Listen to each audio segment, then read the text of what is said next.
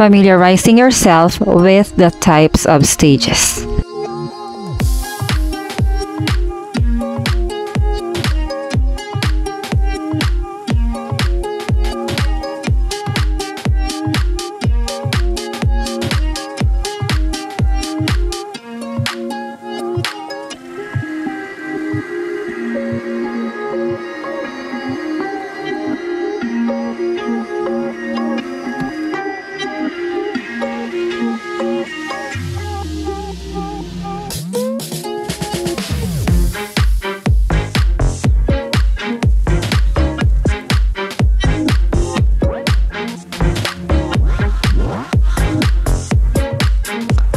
The first type is the thrust stage.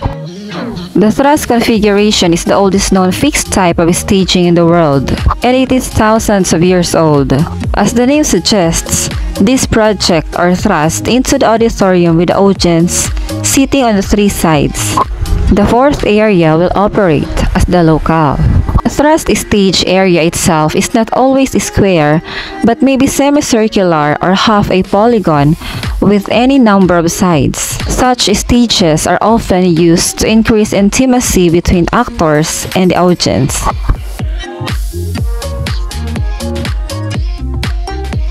Next is Proscenium Stage. A stage where the audience sits on one side only is called Proscenium Stage. The audience faces one side of the stage directly and normally sits at a lower height.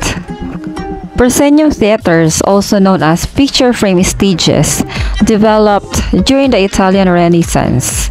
The audience experiences the theatrical event by looking through a picture frame of a proscenium arch.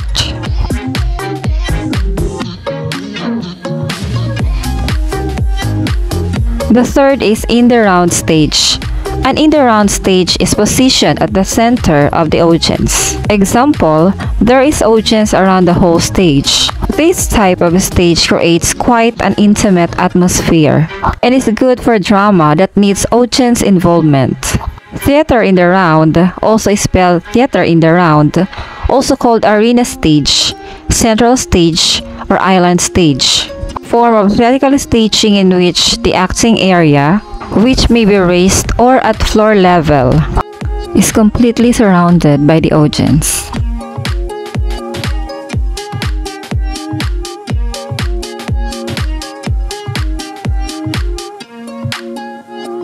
So the last type of stages is traverse stage. A stage where the audience sits on two sides is called a traverse stage. This type of stage is good for creating an intimate atmosphere. A traverse stage is long and narrow with the audience sitting on either side, like a catwalk.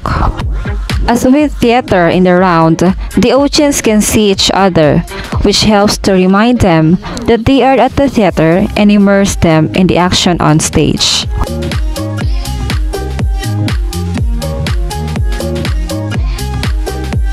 Subscribe for more learning videos.